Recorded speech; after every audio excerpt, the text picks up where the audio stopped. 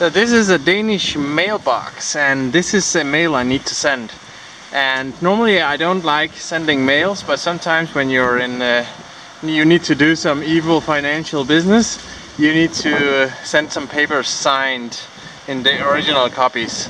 Normally, even if it's really evil business, you can just print it, sign it, scan it, and return it by email. But sometimes it's not enough. I don't know.